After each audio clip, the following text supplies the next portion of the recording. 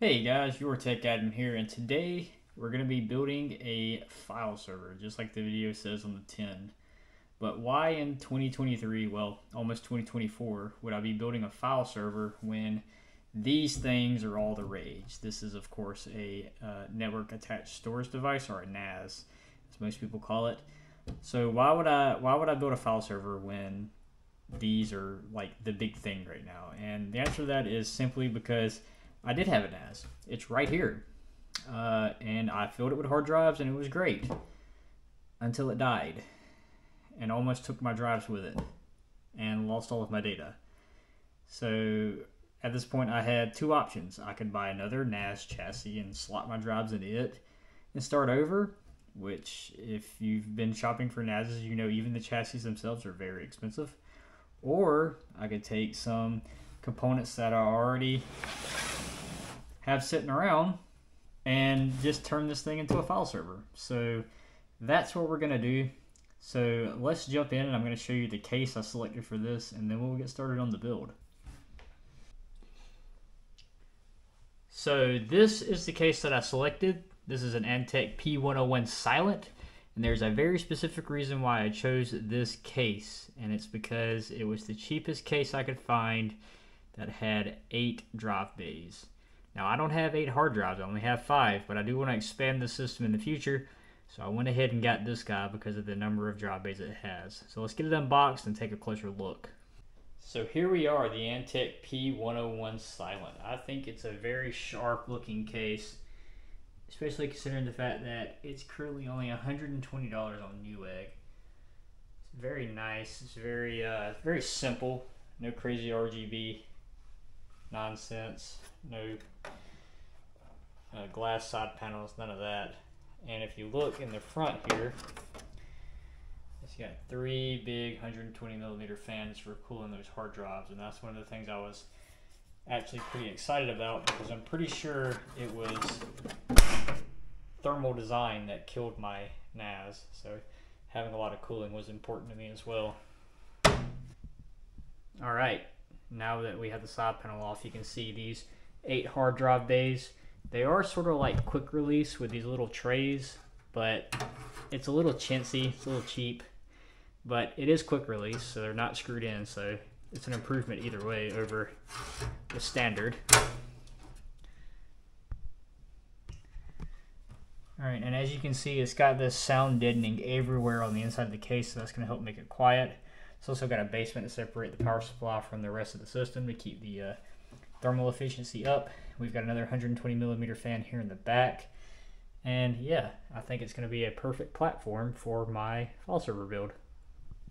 Now, of course, there is no perfect solution to this, and one of the big sacrifices I'm making by building this file server versus going with another NAS closure is obviously the size. So the NASs are a lot more compact, and I reckon that's one of the reasons why the chassis are so expensive compared to just a normal full-size PC case.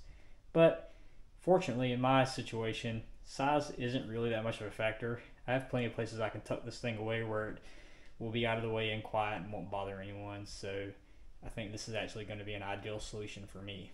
So with that being said, let's go ahead and start looking at some of the components that I have. Alright, so here are the components. Now, one of the big factors for this build was the budget. Of course, I had just wasted a bunch of money on my NAS and it crapped out, so I didn't really want to spend a lot more money on stuff. So I mostly went with things that I already had laying around. That's why you're going to see I have this really cheap looking Logis power supply. I think this came with an old case that I got at some point. It's not a very good power supply, but it's free, or I already own it and it works. So for now, this is going to be the power supply I use. I do plan eventually to replace this power supply with something a little better, but we're just going to use what we have on hand at the moment. Next up, we have our motherboard. I've had this sitting around for quite a long time. It was actually part of an NVR build that I did for my dad that we eventually decommissioned, but it's an MSI H81M P33, really old board. It's got an Intel Core 2 Duo, I think, on board. I have to check. I'm not sure exactly which processor's in there. It's not a very good one. And it's got 8 GB of RAM, which is going to be plenty for what we need. For the primary storage for the operating system, we just have a little 500 gig Toshiba SATA hard drive. Nothing special. Again, already had it, so that makes it perfect. Next up, we of course have the 5 hard drives for our primary storage array. These are 4 terabyte drives, so we're going to have a lot of good quality storage there. Plenty for my needs currently. And finally, to round things out, we have just a little SATA power adapter, because this guy doesn't have enough SATA power connectors, so we'll definitely need that. And this is actually the thing that made me want to build this in the first place. So after my NAS died, I was initially kind of bouncing ideas around about what I wanted to do. I was kind of going between buying another NAS chassis or building a file server like this, and I was just kind of searching for stuff, trying to get an idea of what I wanted to do, and I came across this guy on Amazon of all places. It's a StarTech product, and it's just advertised as an 8-port SATA controller card, which nothing special there, but what really got me is, based on the pictures, it looked like it had mini SAS connectors on the back, and it didn't really specify that anywhere in the listing that I could see, but I was almost certain that's what it was, so I went ahead and bought it. And what do you know, it does indeed have 2 mini SAS connectors right on the back. That's exactly what those are, and it comes with these breakout cables, so just to go from mini SAS to 4 regular SATA plugs. And of course we have 2 of these, so we can do 8 drives on 1 card. So when I saw this and I saw the price this was going for, I immediately bought it, because an actual SAS controller card, they're usually pretty expensive, but this thing was like $100, so that's not terrible considering what you get. Now, I did look at some reviews and there were some complaints about it, and I'm not sure if it's even going to work with the operating system that I'm going to be using. So we're going to be finding that out all shortly, but before we do that, I need to actually put the machine together. I'm not going to record any of the build process, because there are hundreds of thousands of PC build videos on the internet. So if you want to see a PC build, go watch Linus Tech Tips. I'm not going to record that. I'm just going to skip to when the build is complete, and then we're going to talk about the software that I've chosen, and we'll actually jump into the installation and software configuration stuff, which is what I think is the more interesting part. Alright, so I've managed to hit my first roadblock with this build. This is the connector for the CPU power, and it just doesn't quite make it where it needs to go. But fortunately, since this is a cheap, crappy power supply that I don't really care about, I think I have the things I need to make it work. Alright, so it is done. I've got the machine sitting on this tile here, so I can slide it around really easy, but it looks pretty clean from this side. As you can see, I did solve the issue with the power cable, and I'll show you that here in a second. But we've got the 5 drive bays here on the left filled out. Everything else is tucked away real nice and neat. The card fit in there real easy. We got both the cables plugged in. So let me swing it around here. And this is the disaster zone. So here was my solution for the cable being too short. I just cut and spliced it with some spare cable. That's probably going to catch on fire, which is fine. That's cool. And then of course we had to add a few of these little adapters here, Molex to SATA power, in order to have enough power for all of the hard drives in the system. So I'm sure the power supply is immediately going to just blow up, because it's going to draw way too much power as soon as we plug it in. So that's cool too. But other than that, everything seems to be good. I've got the fan controller plugged in as well, so we'll have all of our fans running, and we should be good to go ahead and power it on. So let's give it a shot, see what it does. Alright, I've got her all plugged up. I'm even so confident that I went ahead and put in my boot media for the installation and hooked up a keyboard, mouse, and monitor. I am not confident enough, however, to put the side panels on, because you know if you put the side panels on for the first boot, something will absolutely 1000% go wrong, so you just never do that. But we're ready to go. Now this motherboard is set to power on immediately as soon as it receives power. That's just the way it was set up when it was being used as an NVR, so I actually had the power supply switch off. So I'm going to reach around back there and give it a flick, and we'll see what it does. We'll see if that power supply actually manages to survive. Here we go. Well, it didn't go bang. Oh, we're getting something on screen. Okay, so unfortunately we do have an issue. We are only seeing 4 of the 5 hard drives, and I'm not sure if it's because of the way I have the drives connected to the card, or if it's just an issue with power. I will say that, well, I think that might be the issue. I just barely pulled that connector and it came on out. So let me pop that in there a little better, and we'll give it another try and see what it does. Okay, that was it. We now have all 5 hard drives showing up plus the boot drive. So now we can move on to the installation. So my plan is to use Open Media Vault as the base OS because it's basically just Debian with Open Media Vault installed on top of it. Like, it's very, very plain Debian. And then I'm going to use Docker to install Jellyfin for serving up my media over the network and over the internet. And then I'm also going to install Image. And Image, spelled I-M-M-I-C-H, is a neat little program that basically acts as a backup location for your photos. Kind of like Google Photos, but you host it yourself. So that's the plan. Like I said, Open Media Vault is going to be the base OS. It's going to be installed directly on the hard drive, and then Image and Jellyfin are going to be running in Docker containers, so they'll be really easy to update and manage that way. But that's basically the idea. I don't know how well it's going to work out, so let's go ahead and boot the installer and see what happens.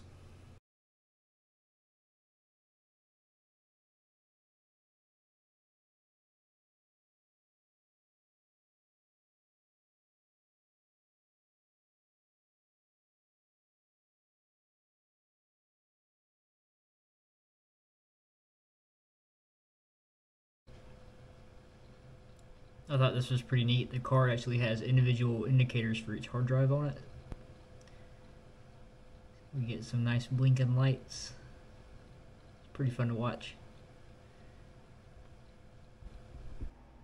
Alright, so the install has gone off without a hitch. So now that everything's booted up and running and on the network, we can hop over to my computer and hit the web interface to log in, do some initial configuration there, and then we should be able to SSH in to install Image and Jellyfin. So let's get started on that.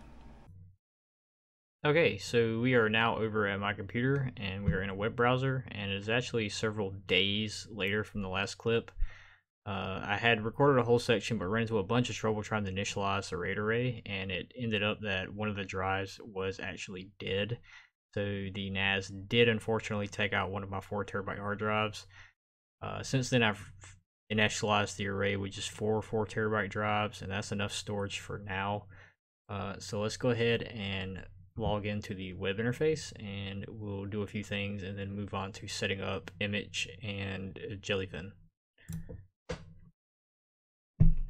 So to get there, we're just going to type in the host name, ida.local. That'll bring us to the login page, and by default the admin password is Open Media Vault, all lowercase, all together.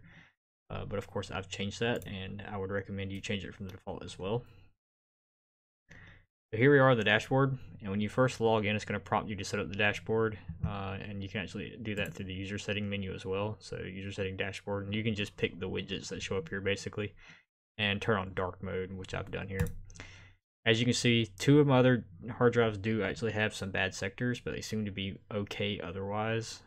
So we're just going to run it as it is. My plan is to eventually purchase another 3 8 terabyte hard drives, because I have 2 currently, and then I'm just going to rebuild the array with the 8 terabyte drives. But for now, we're just going to set things up as they are because we already have the drives. So we're going to pop her to storage here, and we're going to go down to software RAID. This is where you would create your RAID array. You just click add and then select the devices you want in the array. As you can see, I've already done that. If you're creating a RAID 5 array like I did, be prepared to wait a while for the RAID array to initialize, because it does take time. If you're using RAID 5 or RAID 6. If you're using RAID 1, 0, or 10, it actually doesn't take very long to initialize at all, and that's just because RAID 5 and RAID 6 use parity, and it has to build the the table and everything, and it just takes forever. But just be prepared for that. And also, for whatever reason, OMV doesn't say anything about waiting when you start creating the array array before you create the file system. But you're gonna want to wait, because if you try to create the file system while the array array is still initializing, you're gonna like triple the time it takes to complete all of that, and it gets way out of hand. So initialize the array array first, and then create the file system on top. So once your array is initialized, you're going to go to File Systems, and then you'll create your file system here. I'm using ext4. There's several options in there. I don't know which one's the best, to be honest. I just went with ext4 because I'm familiar with it from messing around with Linux for all these years. So that's what I went with. Okay, so now we're ready to actually create some shares, and it is a little unintuitive. It's a little confusing, to be honest, because we're going to be sharing these with SMB, or Samba as it's called in Linux. So to do this, first we have to actually create the shared folders. So we're going to click shared folders here, and then we're going to create one for each share that we want to have. I'm just going to do one for now as an example. So we'll do a folder called movies. We'll select our array and then save. And then you would think that would be it, but that's not actually it. After you apply it, you actually have to go down to services, and then SMB, and then shares, and then you have to add the share here as well. So you go in here and select it, and save. So now that you've created the share in the SMB service, now it is actually available to access from within Windows. If we open Explorer here, we can actually type in the host name, and we should see our share. There it is. So now that we have a share set up, let's go ahead and test the speed. This is sitting on my network, which is a gigabit link between the two. So we should get around 110 megabytes per second across, which equates to about 800 and something megabits per second, which is close enough to the 1 gigabit link. It's a little weird because you're never going to get the full 1 gigabit link because there's overhead for the protocols and stuff. So the best you can hope to get is like 850, 860. Normally, I'm sure there are ways to make it actually push to the maximum, but in a realistic, normal computer network, that's what you're going to expect to see. So let me find some movies. I'll copy them over. We'll see what kind of speed we're getting. Okay, so I have a 3.5 gig file here, so we're just going to copy it over and see how long it takes.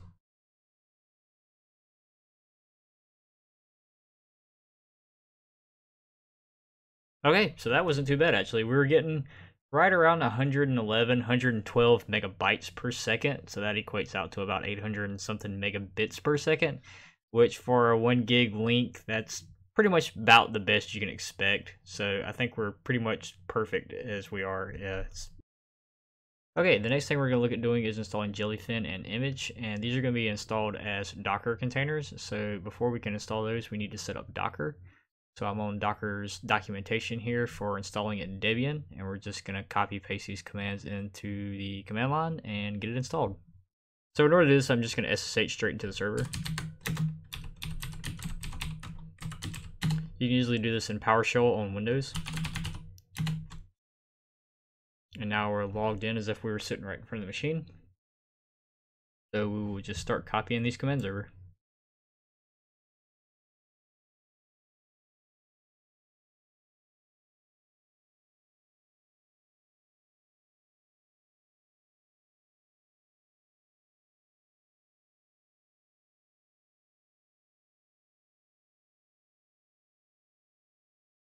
Okay, so that's it for the Docker install. So now we can test it using this command here.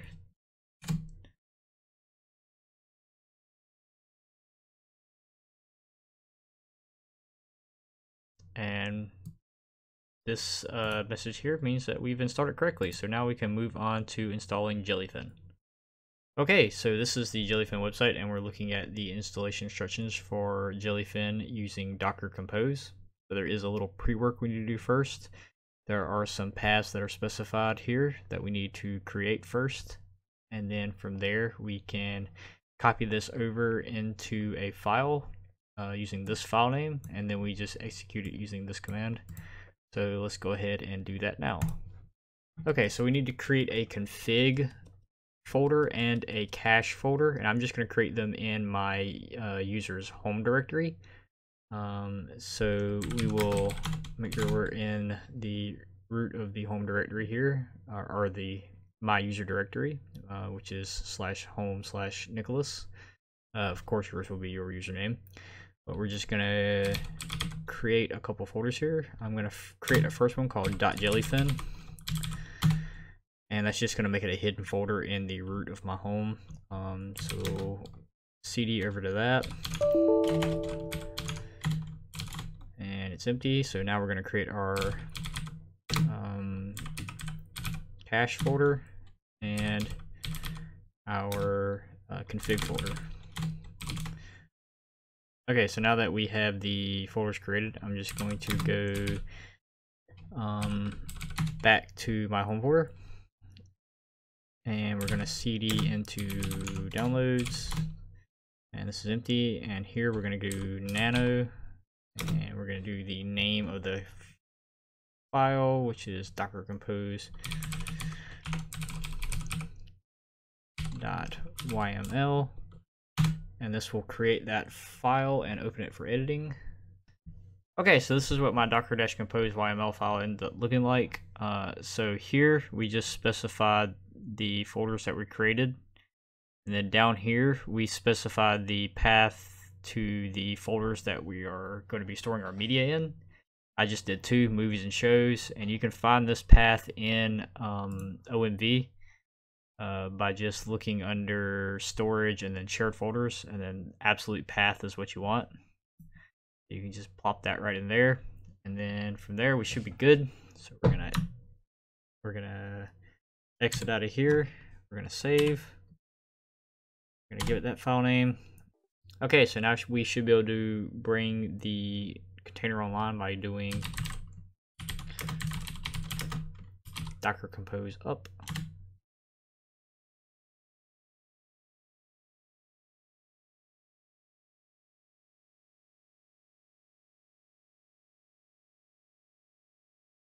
Okay, so I had a few things wrong in the configuration for the Docker container, but I fixed those and I installed the Docker container, and everything seems to be good now. And I can run the docker ps-all command, and there we go. We can see that the container is up and running, and it says it's healthy. That means we should be able to get to it from the web browser. So we're going to do iota.local, and Jellyfin uses the port 8096, so 8096 on the end of there, and there we go. We are in the web interface. So now we can do the initial setup. Alright, so I set up my 2 shares that it's going to use, or media libraries, I guess, and English, United States, yep, allow remote connections, yep, it's good, and finish. This again, and there we go. And we've already got 1 movie showing up here. That's the one that I copied earlier as a test, so that's good. I think that's Jellyfin pretty much set up. I'll have to go through and do some preferences and stuff to kind of get things the way I want them, but by and large it's already good. And look, it's already pulled down the artwork for the for that movie. Perfect. So I guess next we can move on to setting up image. Okay, so here I am in the image documentation, and we're going to use another docker compose file here to set up image. So it looks pretty straightforward. They just want us to create an image app folder, and then download their docker compose and an example.env file. I think we have to rename that to just .env, but this wget command should take care of that anyway. So yeah, let's pop over to iota here, and we will make that directory. So image app, and cd image app, copy that wget command. That should download it for us. Yep. And then we will do the env file as well. Okay, so it looks like we need to edit that .env file and add a few things in here. So we'll open that up in Nano. So here's what we got. Location where your uploaded files are stored. So that's going to be the share that I created on in OMV. I'm not sure why that device got named so weirdly, because it's supposed to like create an ID and name it that, but it's like it's using some sort of placeholder name. I don't know why I did that, but I don't think it matters enough for me to look into fixing it. Run Docker Compose up, and it should pull it in. I think we're good. And I don't know which port. 2283 I think is the port for image.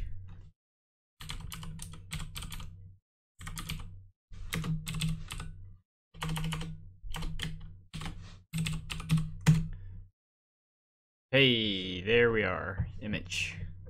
All right. So now I should just be able to log in. Okay, that's it. We're in. So now I can start uploading photos. And I'm also going to start dumping all of my movies and TV shows and files over to OMV. So I guess I'll do that now, and I'll come back when it's all done. All right, so it's been about a week now, and I actually managed to get all my files copied over. So I got my all my videos and other miscellaneous files copied, and I was actually able to get all my movies imported into Jellyfin here, and I got all my photos from Google Photos downloaded and imported into Image. Obviously, I'm not going to show that because there's a lot of personal stuff in those photos, but everything's working as expected, and I'm very happy with the way it's been performing now that I've been using it for a little while. And I think this has been a great success. So with that, I think that's pretty much the end of this project. I'm looking forward to it serving me for the next few years at least, and I'm going to get started actually. I got to buy a power supply, one, and I've already ordered one of the 3 8TB hard drives that I'm going to end up using to replace the current array. So when time comes for that, I'll probably make another video about it. But until then, thanks for watching, guys. See ya. So here's where I finally decided to tuck the server away for now. It's just kind of in my game room. And the reason for this is I actually have a closet that I want to put this guy in, but I don't have power or data in there yet. So temporarily it's just going to sit here, and I'm going to have to drag it out anyway when the new power supply arrives to install that. So it's better to just have it somewhere where it's easily accessible. One side note, I did actually unplug the indicator for the hard drive, and that's because that white LED was just so freaking bright that it would like light up half the room when the lights was out, and it was kind of annoying. So I just unplugged it from the motherboard for now. When I put it in the closet, I'll probably plug it back in. And here's that closet I'm planning on actually tucking it in. There's no power or data in there yet, but that's one thing I'm just going to have to do. And all these clothes are going to be coming out of here, so it'll be pretty empty when I go to put it in. I've actually thought about installing a rack on that back wall just so that I can get some server equipment and rack it up back there, but we'll see. Oh, and this is that dead 4TB hard drive. Unfortunate, but I guess that's the only casualty of the old NAS.